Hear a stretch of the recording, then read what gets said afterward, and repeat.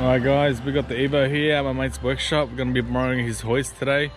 We'll be installing the Whiteline front and rear sway bar kit and the roll center kit from Whiteline, and also the Hardrace lower control arms and the toe arms.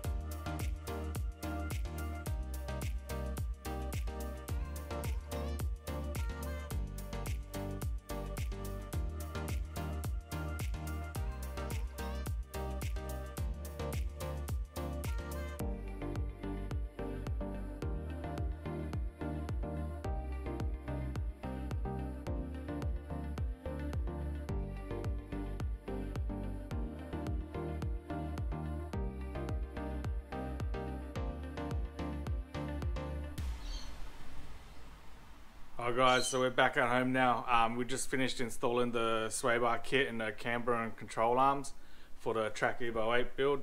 Fortunately, I couldn't film that much because I was just too busy trying to get it done. I was running out of time. It was getting pretty dark and I got a 3-hour drive home, so I was just kind of rushing it.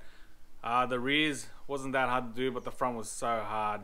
Yeah, pretty much the subframe was just hanging off, and the only thing that was holding it onto the car was the steering column, so it was so fiddly just to wriggle it in, and I finally managed to do it. I was pretty much by myself. The other boys were kind of in a rush to get their track car done for their race meet in the coming weeks, so yeah, they couldn't really help me out, so I was pretty much by myself, so that's why I couldn't film that much. So I've got the car at home now.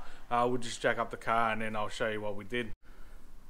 Okay, so we're underneath the front here, and obviously you can see I've got the Whiteline bump steer correction kit, which comes with the ball joint and the outer tie rod here, so Whiteline there, and there's the Whiteline front sway bar with adjustable end links here.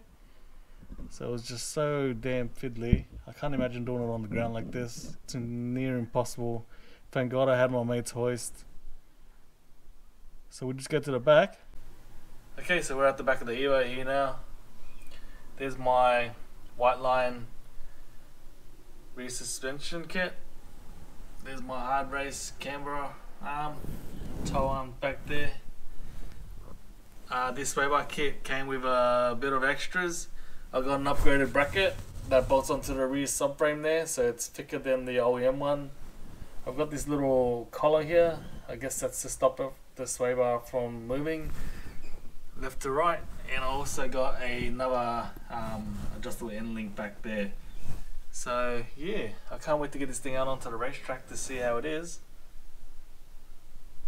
Alright, so that's it for this video. So we got to take the car off to Haycon suspension for a quick wheel alignment, and then in a couple of weeks we end up driving the car to Powertrain in Sydney for them to install the Bulletproof Racing twin in-tank fuel pump hanger and the bigger lines, and obviously give the car a nice retune, and we see how much reliable power we can make before we take the Evo 8 out onto the racetrack. So if you want to see more, don't forget to like and subscribe, and I'll see you guys at the next video.